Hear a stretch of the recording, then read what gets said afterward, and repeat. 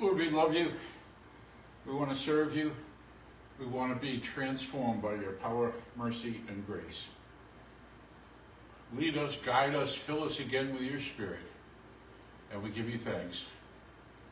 We give you thanks.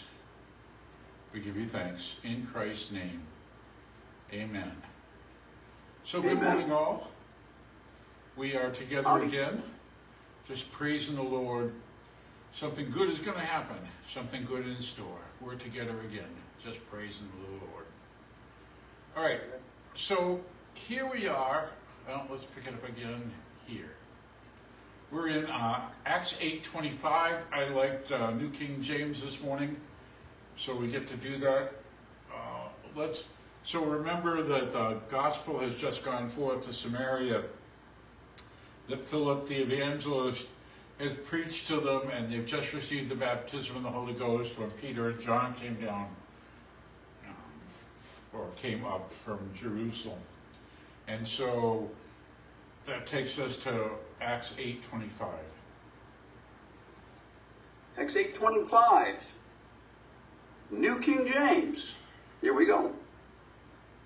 So when they had testified and preached the word of the Lord, they returned to Jerusalem, preaching the gospel in many villages of the Samaritans. I just want to comment on this for kind of a radical transformation. They find out the gospel is breaking loose in Samaria, the Samaritan city, and then they go and watch the baptism in the Spirit fall, and then they're on their way home.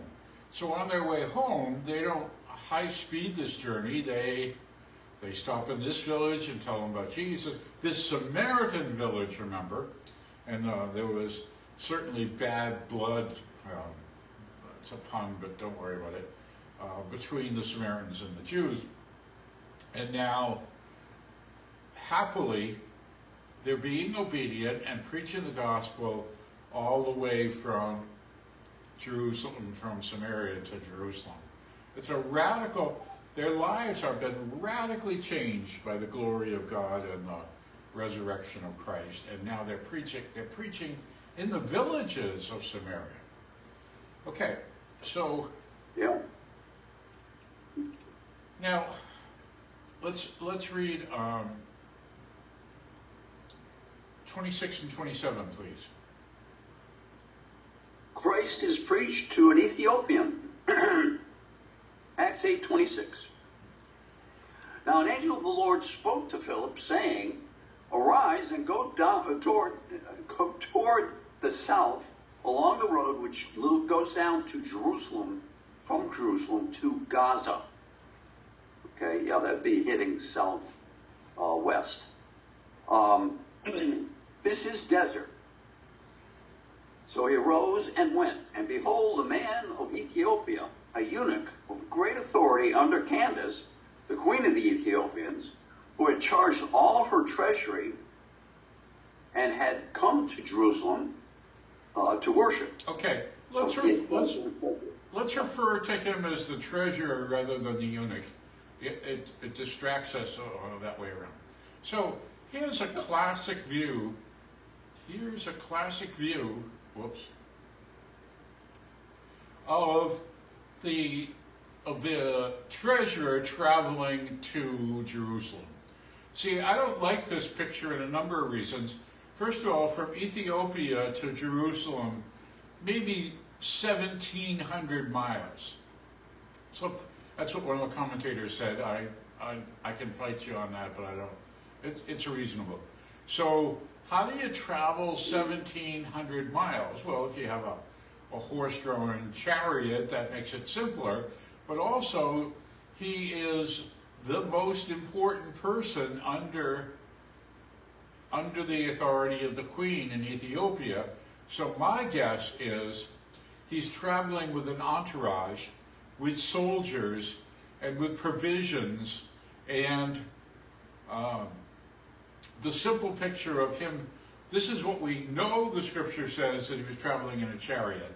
But what we don't know is, this is a big deal. This treasurer in charge of all of the money of Ethiopia goes to Jerusalem to worship. Coming back is when Philip comes into the story. Let's, okay. Yeah, this is a big deal. The relationship of Ethiopia to the Jews, Jerusalem, is extensive. It's a whole lot to drill down on there because they believe they are the keepers of the Ark of the Covenant. Yeah. And it's really, and they're charged, they believe they're charged with the responsibility of returning that Ark to Jerusalem when the Messiah gets there. This is the, this is the context which we have to consider what this man is doing there. And he was, in fact, signaling whether or not there was any indication that the Messiah was either on his way or whether it was already there, etc. Because the message sent was not yet. Right. Rich, well, we know that now, but perhaps at the time, the Ark of the Covenant stuff wasn't known that. It probably, I'm just saying, it may have been unknown where it was, but we now know, or we now suspect Ethiopia or whatever. We know that in hindsight, but perhaps him going to Jerusalem wasn't a big deal because he was a believer in the faith. That's right. So it was I don't know. I'm sure traveling to Jerusalem deal. was a big deal logistically. It's a lot of miles, and he's a substantial man. So he's in charge of the whole treasury. He comes to Jerusalem to worship and was returning back to Ethiopia down that road that Richard just talked about being south.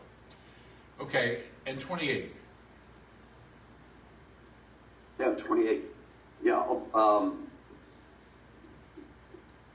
Let's see, the Ethiopian treasury and had come to Jerusalem to worship and was returning. And in his chariot, he was reading Isaiah the prophet. Then the Spirit said to Philip, "Go near and overtake the chariot." Which So I Philip love. ran to him. Which I love if, I love it either way because it's true. But if this is a armed chariot with all the finest defense soldiers in Ethiopia, this is a pretty bold move. Yeah, go ahead, go talk to the chariot. Like, if it's just a chariot rumbling along, but there's courage here in my view that the Holy Spirit said. Go ahead. I think that the Holy Spirit had control and Christ himself had control. You got to remember, and the distinction that we were talking about prior to us going on that I found was that here it says the Spirit of the Lord. Prior to that, on his mission, he was sent by an angel of the Lord, which I sometimes liken to Christ himself. Okay. I don't know, but Then the Spirit said to Philip, "Go near and overtake the chariot." So Philip ran to him and heard him reading the prophet Isaiah. Do you understand what you're reading? So Philip, go down this road, and not knowing what's there, by the way, and then seeing the treasurer in his chariot, and then the Spirit says, "Go to him," and he runs to him. I love this picture. The visual for me is not passively, but instantly being obedient and instantly running to do what he's called to do. yeah, I love it. I love that too. Okay, so it takes us down to 30. So Philip ran to him and heard him reading the prophet Isaiah and said, "Do you understand what you're reading?" And he said, "How can I understand which Unless is a reasonable, like, the treasurer doesn't know Philip, so it's a reasonable introduction to the treasurer to say, do you understand what you're reading? He doesn't tell him what it says until he has permission to. It's a perfect connection between the cultures and the linchpin here is the Word of God. Book of Isaiah. We've got Philip the deacon, and runs up to him, and he hears him reading. So the treasurer isn't watching all around him. He's intently reading the Word of God. So much so that when he hears the voice from Philip, he goes, oh, okay, do you understand what you're reading? And now that takes us down to 31. Yeah. The obedience of Philip, you know. He just was obedient to God and to the Holy Spirit. He knew God, and he knew his voice. Yeah. What are you reading? Yeah. He says in verse 31, he says, how can I unless somebody guides me? And he asked Philip to come up and sit with him. The place in the scripture which he was reading was this. This is out of Isaiah 53, right? He was led as a sheep to the slaughter, and as a lamb before his shearers is silent, so he opened not his mouth. In his humiliation, his justice was taken away. And who will declare his generation? For his life is taken from the earth. Okay, so here we have this treasurer, this important man, going to Jerusalem to worship, 1,600, 1,700 miles if the commentators are right. He's coming back, and he's in Isaiah exactly at the right place when Philip the evangelist comes by. The magnitude of God's timing here just blows me away. He's reading in Isaiah about Christ, which gives Philip the perfect opportunity for verse 34. Verse 34. So the eunuch answered Philip and said, I ask you, of whom does the prophet say this, of himself or of another man? Then Philip opened his mouth, and beginning at this scripture, preached Jesus to him. Now as they went down the road, they came to some water, and the eunuch said, see, here is water. What hinders me from being baptized? Okay, so we have in one sentence a full teaching of Philip and the treasurer. But my sense is this wasn't a 3-minute message. He opened up the Word of God to this man, so much so that the guy said, well, here's water. What's keeping me from being water baptized? We don't know that Philip told him about water baptism, but he did, because otherwise the treasurer wouldn't know that that's something you should do. So he really opened up the scriptures to this learned man from a different culture. Now remember, the Acts 1:8, and we'll take the gospel to Jerusalem, Judea, Samaria, and to the outermost parts of the earth. Well, Ethiopia is certainly part of the outermost parts of the earth. So they come down the road in the chariot, the discussions going on, teaching about the Word of God. Really, it would have been a lovely thing to be a fly on the wall and to see all of the things that they discussed between the time he jumped on the chariot and the time that they get to the lake or the pond or whatever it is. To me, that the Holy Spirit just just rocks throughout the whole thing. I mean, as far as Philip and the eunuch and everybody involved here, it seems God's right on time. And we don't know the discussion, but the discussion was right on time too. Right. So being obedient to the power of God and really listening to what he tells you and letting him, you know, how many times did Christ say, don't worry about what to say.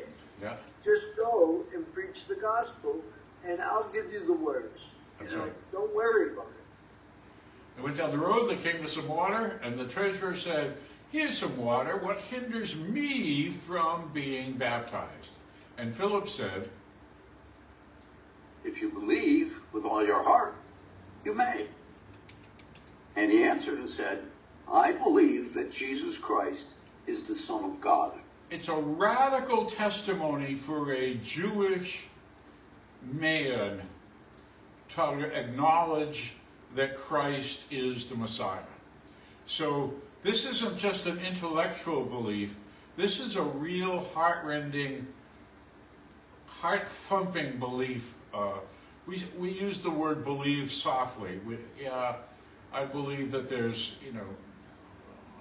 Saturn, or I believe, I believe there's a green galaxy or whatever. But that's not the same as adherence. And the power of the word is in adherence, not in just intellectual. It says, I believe that Jesus is the Christ, the Son of God. And 38. The Messiah. Yep. Verse 38, so he commanded the chariot to stand still. And both Philip and the eunuch went down into the water, and he baptized him. Now when they came up out of the water, the Spirit of the Lord caught Philip away, so that the eunuch saw him no more. And he went on his way rejoicing. So Philip was found at Azotus, and passing through, he preached in all the cities till he came to Caesarea. okay, so this is the only time that we see people teleported, or whatever that is, in the scripture. Well, like this anyway. So it was an exclamation point in the life of the treasurer, that he was water baptized. He publicly testified that Jesus is the Messiah, and all of a sudden he goes under the water, comes out of the water, and Philip's gone. And you just think, and he goes away rejoicing. So it is a highlighted event. Now remember, this is the first time that we know about that anybody from Ethiopia has been converted. Jerusalem, Judea, Samaria, and to the outermost parts of the earth. So the highlight of this is that Philip gets zoomed away and ends up in another place. And the treasurer now has insights into the scripture from these wonderful teachings of the disciple Philip all the way back. He's rejoicing in his new life in Christ and making a difference when he gets back into his homeland. And there's so much of that story we don't get, but we get enough. And Philip was found at Azotus, and passing through, he preached all the cities until he came to Caesarea. What an amazing... Sometimes the skeptics doubt so much of this passage, but I am convinced that this passage is not only great and not only true, but really fun. That the obedience of Philip led him to go to this place. And the obedience of Philip found the time at the exact moment that the treasurer, this important man from a culture far different, is reading Isaiah, and the conversation goes together. This rich treasurer acknowledges Christ, is water baptized, and Philip goes zooming off to another place. Just the coolest thing. I mean, I love this account of what happened. Amen. Yeah, I just, as you said, Pastor, the obedience, of everybody in this whole thing, it just speaks for God, you know, and how He sees the beginning from the end and the end from the beginning. And that's right. the word, the obedience and the Word of God going through all these places, even places maybe that weren't friendly, but you can be assured that this guy was in charge of all this stuff. His word had weight. So Yep. he went back and rejoicing. I'm sure he told other people about it, you know. Amen. So, yeah. Final thoughts, Rich? No. Yeah, it's got so many aspects, so many facets that you can spend quite a bit of time analyzing each here. But the core issue is the moment of conversion, so to speak. We're not, we don't really know what how the conversation went between Philip and the eunuch. We don't know the words exactly. The King James put the final verses that we find most important in quotes. If you believe with all your heart, you may be baptized. And he answers, I believe that Jesus is the Son of God. That certainly is the issue right there. If you believe, baptism is merely, it's like body language, if you will, for the expression of your faith. Amen. That you would show the death, burial, and resurrection through the baptism process.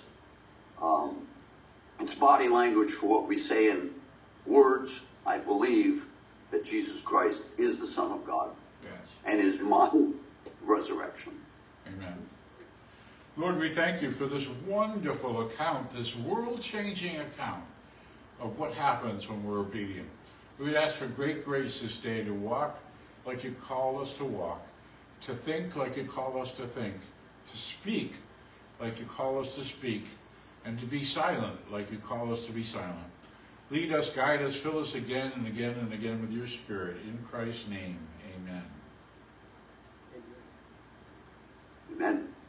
Thank you, Lord, for this message and the obedience, Lord God, and the power of the Holy Spirit, Lord God.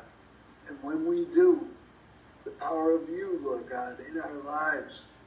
And I thank you, Lord God, for your guidance, for your Holy Spirit, and for all that you teach us on a daily basis, Lord God, and for your word that we can rely on it. Thank you, Father. In Jesus' name. Amen. Amen. Yes, thank you, Lord. Thank you again for the instruction that you've afforded us here, that we may have these insights into how we might express our faith in you through water baptism. And we pray for your continued direction, that we might live that life of faith in obedience to your call. And we ask this in Yeshua's name. Amen. Amen. Have a blessed, joyous day, all. Amen and amen and amen.